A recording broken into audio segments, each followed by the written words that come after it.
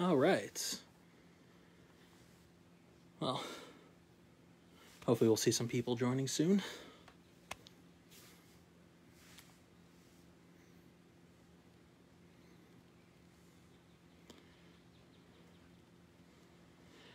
Sorry for the delay, everyone. Bit of a time zone confusion on my part. I thought they meant 6:30 Central Time, not Eastern Time. Just give people a few moments to filter their way in, and yeah, then we'll get going. 2 seconds. Hopefully everyone's having a good night. It is currently raining up a storm here in Chicago, and very cloudy out, so kind of matches the mood of the coronavirus quarantine we have going on now. But yeah, seeing some people coming in. Megan, Benoit, I'm assuming you're French. I remember you doing your colorization things. If I mispronounce your name, sorry about that, but hello. Just give it a little bit longer. All right. Okay. Seems like we have some people in. So let's get started. How did I become interested in the Civil War? Well, that started from a fairly young age. I want to say, probably since I could honestly walk. As some of you may or may not know, my uncle is actually Carl Sundstrom. And if any of you have had any dealings with him, you know he's very big into the Civil War. He collects 11th Corps stuff. So whenever as a child I was walking around his house, it'd be kind of opening up into this veritable museum, you know, seeing Springfield muskets up on the walls, all these memorial roster sheets, World War I trench art, just all this stuff all over the place. So that's kind of how I got my start in the Civil War, like why I started liking it. Originally, I was in the pre-med fields, but that changed very quickly once I started taking organic chemistry, and I realized that it wasn't for me, and I did a bit of soul searching, and I realized my deep love for history and eventually the Civil War. Now, even though I started getting interested in the Civil War in the 90s, you know, when I was a kid, in the early 2000s, I actually didn't start collecting until, I would say, about 2006. And the first image I ever got was when I went to the Wheaton Civil War show, I want to say in September, and I picked up this image right here. Let me get a zoom in on this. So this man right here is First Lieutenant Joseph Hartsook of the 55th Illinois. Evening, Jason, Megan, everyone. He, like I said, First Sergeant of the 55th Illinois, and he was wounded at the Battle of Kennesaw Mountain, became very kind of involved in the 55th Illinois' reunion efforts, Grand Army of the Republic, and I'll just flip him over, get you a bit of the back. Someone was very nice to inscribe all this information for me on the back side. But that was my first image that I started collecting with the Civil War, and just so happened to be the first image of the regiment I collect, which is the 55th Illinois. Now, why the 55th Illinois? I just kind of stumbled on it. I when I started getting into the Civil War, I asked my uncle, Carl, I asked him, you know, what are some good regiments? And he kind of laughed at me and said, well, you know, what do you mean? There's a lot of them. And I said, well, what are some good Civil War Illinois regiments? And he said, well, the 55th Illinois is a pretty good one. So from there, I started collecting the 55th Illinois. It's the biggest part of my collection. I also collect other Illinois regiments, such as the 74th Illinois, the 4th Illinois Cavalry, and as well as other kind of various random Illinois regiments. But my main focus is the 55th. Also known as Cannons Rifles. They took part in a lot of the heaviest fighting of the Civil War. They were pretty much with General William Tecumseh Sherman throughout the war, being part of his division at the Battle of Shiloh. They, along with the 54th and 71st Ohio, anchored the extreme left flank of the Union line at Shiloh, where they took horrendous casualties, over 200 for about, I think, 500 men fielded. Someone will probably correct me on that. I don't have the exact numbers on me right now. But yeah, let me show off some of my other 55th Illinois images I've collected over the years. Just some of my personal favorites. One thing I do like to collect is nice ink signatures. So this is one of my favorites. James Hefferman of the 55th Illinois, Major. You can see he signed real nicely at the bottom. Real interesting guy. Clear shots. I like how you can see very clearly the woodworking for the back of the chair. Served the entire war. Eventually he became a mine inspector, and he went down to Cuba to kind of help out what was the, at the time, the Spanish government, work their mines, kind of figure out how it's going on. He comes back to America, specifically New Orleans. Then he contracts malaria, and while he's coming back up to Chicago, and he will pass away in St. Louis, where he died unknown. He was buried in a pauper's grave, and it took his wife about 5 years to find him. And then she brought him back home to Chicago. So one day I do hope to find where he's buried and maybe try to get a picture of his grave and his image. I also have a thing for hats at jaunty angles. So as you can see, his hat's pretty much falling off his head. So that's another thing that I like as well. Some of the early days of collecting for me were interesting because, they happened when I was young. I was a kid. Hi there, Mike. And, being bright-eyed and new, people, I sometimes feel like they took, no, I don't want to say pity, but they were like, a new kid, let's help them out. So I had a lot of people who helped me through the years in my collecting. Randy Beck, who else? My Uncle Carl, obviously, Mike Medhurst, let me see, Alan Sebula, just kind of whole plethora of people throughout my time that I've kind of grown up with, and I now consider some of my good friends. Another image I wanted to show off for the 55th Illinois that kind of combines two of my favorite things. Once again,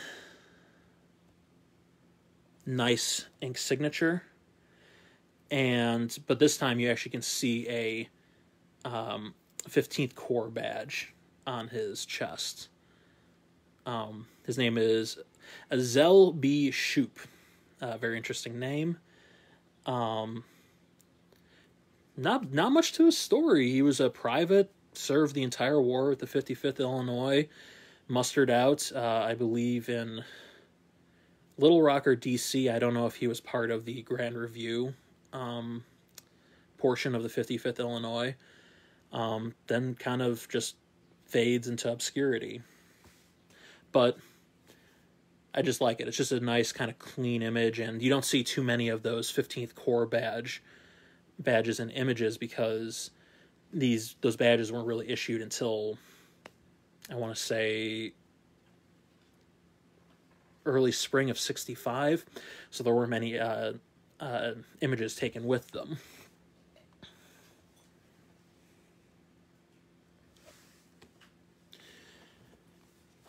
Another. Do I have a connection with any of the regiments I collect? I actually do not. My family is fairly young when it comes to America, mostly coming here in the 1920s and 30s. There is one side of my family that came here during or before the American Civil War, the Irish side of my family, and they fought, or one ancestor fought with the 6th Pennsylvania Cavalry, also known as Rush's Lancers. He was the commissary sergeant of company, oh god, company K, and he was captured at the Battle of Brandy Station. So as the 6th Pennsylvania is charging those guns, the Confederate guns, he was dehorsed, captured, and sent down to Belle Isle as a prisoner. And he would eventually be paroled back, and he would muster out in December of 1864. Recently, I actually got to visit Brandy Station when I was an intern at Fredericksburg and Spotsylvania National Military Park. Really great battlefield, really nice. I visited the Graffiti House, which was this really nice little museum where people who were fighting in the Civil War basically drew on the walls. Really nice little museum, because it's interesting seeing the back and forth, because the house changed hands so many times that, you know, there would be a Confederate saying, oh, well, we whipped you Yankees at X battle, and then you would see written underneath it, well, we just whipped you Rebs at Gettysburg. And it was kind of funny seeing the back and forth. And they do have one section of the wall there where descendants of people who were at those various battles at Brandy Station could sign their names. So I signed my name and my uncle for my great-great-grandfather. We'll just kind of keep on going with the 55th Illinois. Another image I have, it is a copy of a hard image right here of Squire Austin Wright. Now, if you subscribe to Military Images magazine, you will see that this is a familiar image because he was part of that kind of expose of images. He was a teacher in Michigan, right along the coast of Lake Michigan, and he would come to Chicago, sign up with the 55th Illinois. He became a captain, and his first battle was the Battle of Shiloh. And during the Battle of Shiloh, he was actually shot 2 or 3 times, and those wounds proved to be mortal, and he would pass away about a month and a few days in Illinois, and then he would be transported back to Michigan, where he would be buried. And where this image comes from, as you can see by the revenue tax stamp, it's obviously taken after August 1864. It was a copy of a hard image for his, what I'm assuming his half-brother, M.B. Hopkins. But yeah, one of my more favorite images, not so much for the pose itself, but for the backstory and the fact that he was the 55th Illinois' highest-ranking casualty during the Battle of Shiloh. And you can see Ron actually just posted the link to that specific magazine. I would check it out. It's pretty cool. And I'm not saying that because I'm in the magazine. No. But what is my favorite image? My favorite image is actually kind of an unassuming one. I'll put it up right now.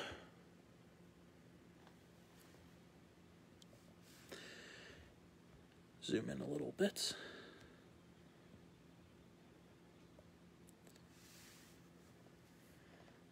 So, this is my favorite image. Not the best image. You know, it's a little bit faded. It has some tearing right down here near his hands. But what makes it my favorite image is the fact that this image comes from the personal collection of the colonel of the 55th Illinois. How I know that is, well, through a chain of provenance, that the album came out of Sweden and was sold to a collector, I'm assuming here in America, who broke it up and sold it off in pieces. But right here in the back, mid-19th century Swedish. Now, I have a few friends in Sweden who speak Swedish, and they tell me that there is actually a pretty big difference between mid-19th century Swedish and modern Swedish. But from what they gave me, this translation is: a former soldier of my regiment who was shot across the face. This photo was taken at Camp Douglas by D.F. Brandon.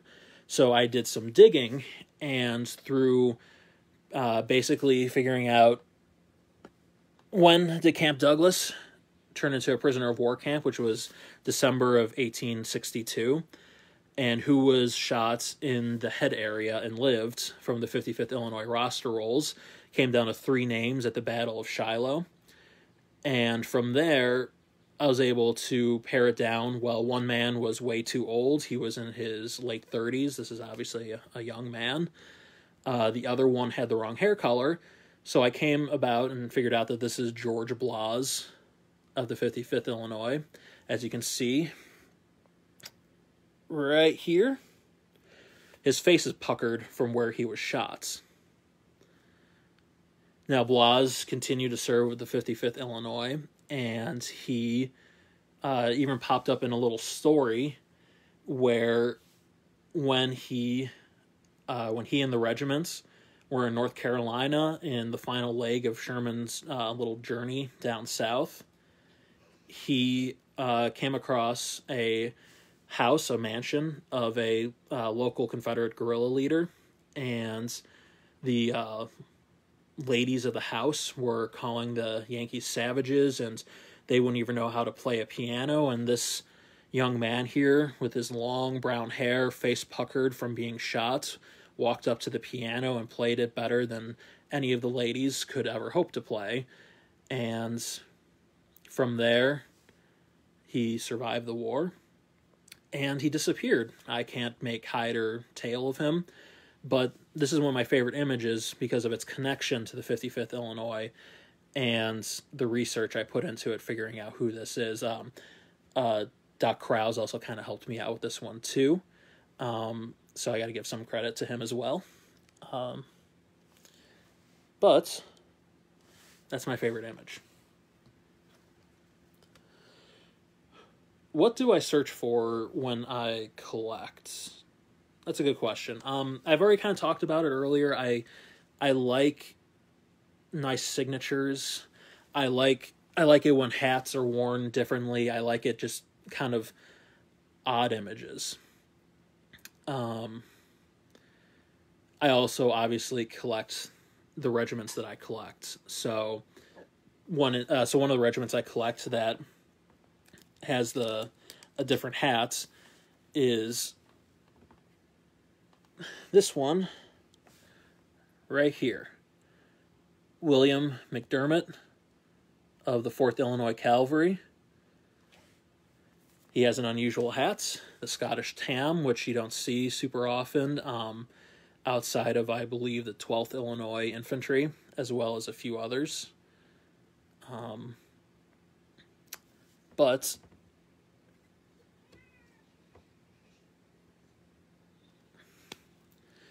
gorgeous ink signature on the back.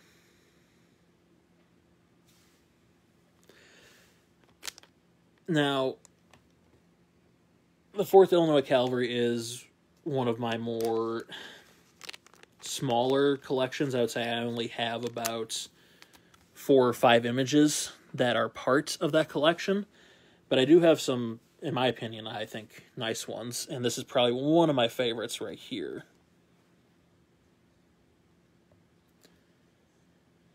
W.H. Cheney of the 4th Illinois Cavalry. 8th plate tintype. It's actually my first tintype that I own of a soldier. I own a few other tintypes. They're mainly hunters and their dogs. But this one really spoke to me, A, because it's a regiment I collect, and B, well, I mean, look at it. It's cool. He's standing, he has a sword out his side, he has a pistol tucked in his belt. Nice tinting on the drapes to his right. So, definitely one of my favorite images. Normally I don't collect hard images, and that's mainly due to circumstance. I am a graduate student right now. I'm getting my master's in public history, so whatever money I do have, it ends up going to the Jesuits at Loyola Chicago, so I don't have a whole bunch of money. But if I come across nice images, I try to purchase them. Like this one, no connection to Illinois at all as far as I can tell.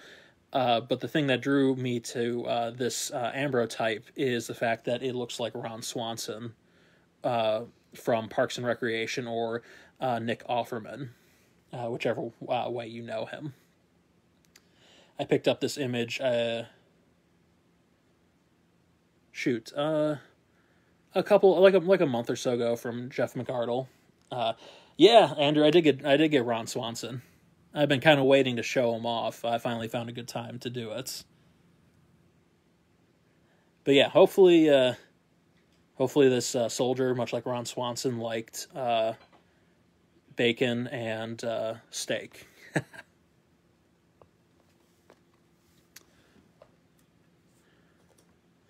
In addition to the 3 regiments I stated earlier, I do end up collecting just Illinois images that kind of speak to me.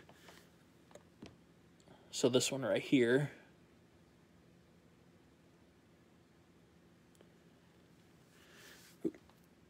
Walter Tibbets of the 1st Illinois Light Artillery Battery I. What drew me to him is, well, he's an artilleryman. Don't see too many of those. He was wounded, and the unusual backdrop, which you guys may have seen a few of you may have seen this earlier, because I posted asking if anyone knew where this backdrop came from. I still don't know. Most likely this isn't a Benton Barracks backdrop, because he was only in 2 places before the Battle of Shiloh, where he was wounded and then eventually discharged. So I'm assuming this is somewhere in Chicago. He was wounded at the Battle of Shiloh when Battery I came up to the Peach Orchard and exchanged fire with an Alabamian artillery unit, as well as a Washington artillery unit, along with, I believe, the 53rd Ohio. Charles, I do hope my uncle's proud. Another reason why I collect Western stuff is, when I was younger, I said to myself, if I try to collect Eastern theater stuff, I'm not going to be able to keep up with my uncle, because, he has money, and I'm a kid. I don't have money. So, little funny story. And yep, Ron just posted another link. Y'all should check that out.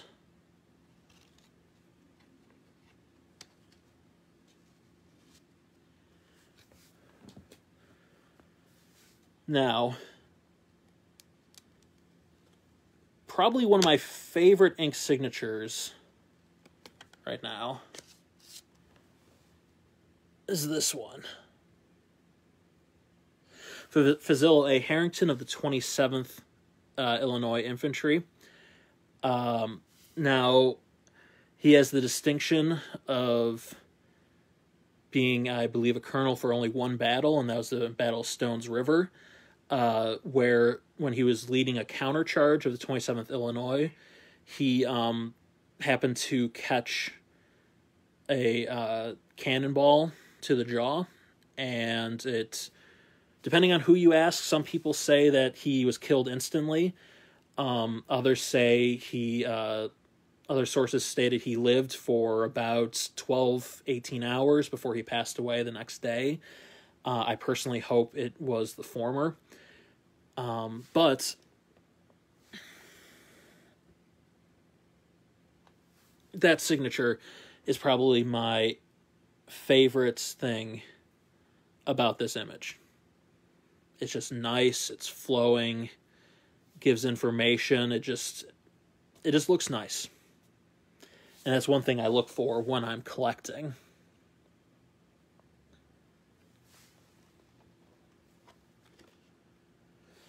Now, future plans as a collector. Keep on collecting 55th, 74th, and 4th Illinois images. That is my big plans for the future. I also collect paper. That is another ephora that's related to the various regiments I collect. For instance, I can't really show it here just because my setup's not right for it, but I got the commission paperwork for the Lieutenant Colonel of the 55th Illinois, the same Swede who owns that image of George Blas. So, and I also own the paperwork written by the surgeon of the 55th Illinois, attesting to the injuries that same colonel sustained on the May 19th and May 22nd assaults at Vicksburg, where he was shot once right about here, glancing blow in his left eye, and then on the May 22nd assault, he was shot once again near the right eye, and those two wounds actually caused him to go blind just shortly after the end of the war. And I have the paperwork attesting to those injuries for him asking for a pension from the federal government. Just a few more images I kind of want to show off because I think they're fun. They're unusual. This one image is another 55th Illinois. Is of Henry Jocelyn. And for me, it's just unusual, and I like it because of the tinting. He has the bow tie that is tinted pink, and hopefully you can see it in the picture, but his eyes are actually tinted blue. It's not something I've seen in CDVs before. Jocelyn, interesting guy. He was one of Sherman's bummers. So as, Sherman's doing his March to the Sea, he was the one gathering the food and the materials for the 55th Illinois and the various other regiments.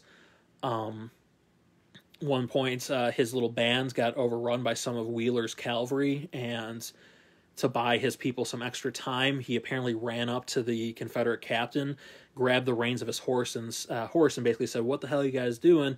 You're shooting Confederates," to try to trick them, which evidently bought them enough time to escape and get back to the main body of the regiments. But nothing special on the back.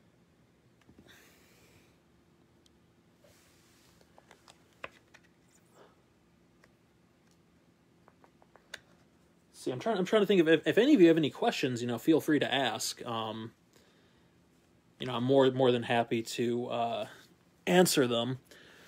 Little extra bits about me. I'm getting my master's in public history. Trying to work for the National Park Service as a park ranger. Like I said, I was a interpretive park ranger at Fredericksburg and Spotsylvania over the summer. Who knows, some of you may have met me. I was at the Battle of Fredericksburg, and I was at Spotsylvania as well. But yeah, I've been collecting for a while. I still have a few more images, so hopefully I haven't bored any of you yet. This was also one of my first images I collected, and it was one of the images, actually it was the image that got me started on the 74th Illinois. Which park would I choose to work at, Doug? Vicksburg or Shiloh? That would be my guess. I know, and I know Shiloh is kind of out there in the middle of nowhere, but I think that would be a real fun one to work at. Vicksburg would also be fun because the 55th Illinois played a prominent role in both of those engagements. But here we go, John Beatson right there. As you can tell, nice ink signature on the bottom. For me, and it's just a cool image. I mean, he has his officer rigging. He has, his holstered pistol at his side. He has a very Western theater hat hanging in his hands. Yeah, it's just one of my, I don't know, it's like, for me, it's just these attachments to these images. Nothing, once again, nothing super special on the back. Now, another image, one that I've been kind of hunting for a while, was actually sold to me by none other than Doug York. Doug, you might remember this, but it is a cabinet card, and Doug had it listed as F.H. Shaw, and he was saying it could be a relative of, Francis Gould Shaw of, 54th Massachusetts Glory. And I immediately looked at that image, and a million alarm bells started ringing in my head, and I'm like, oh my God, I actually know who this is, and I've been searching for an image of him for years now. And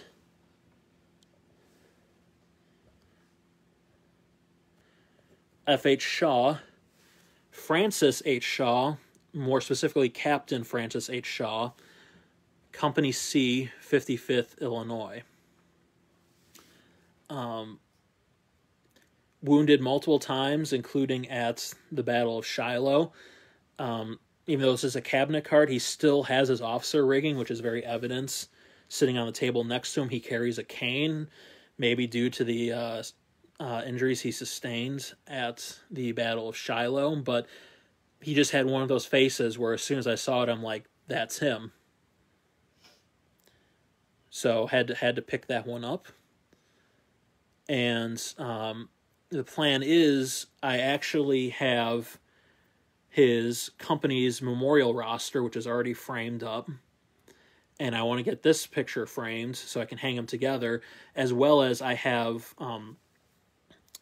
his honorable discharge papers, because in 1864, everyone's favorite teetotaler, General O.O. Howard, ordered the 55th Illinois to go up and start attacking the Confederates when the 55th Illinois had already been fighting all day and barely had a bullet for a man. So they were down to literally about 150 bullets for the regiments, even though there were multiple fresh regiments right next to them. And Shaw asked the Brigadier General, he's like, are you sure General Howard wants us to do this? There are fresh regiments right next to us. And the general went back to Howard and then came back and drummed Francis H. Shaw out of service with a dishonorable discharge. Took about 23 years until I believe 1888 and an act of Congress to honorably discharge Francis H. Shaw. And I have a copy of the paperwork of the congressional order reversing that dishonorable discharge by Howard. So just kind of through happenstance, I've been getting like little mini collections here and there, like I stated earlier. I have the 55th Illinois collection for Colonel Malmborg, and now I have a little mini collection going for Francis H. Shaw. I still am looking for a wartime image of Shaw, so if you ever happen to come across one, please shoot me a private message on Facebook.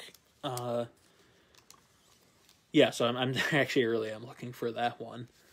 Trying to see if I missed any other questions.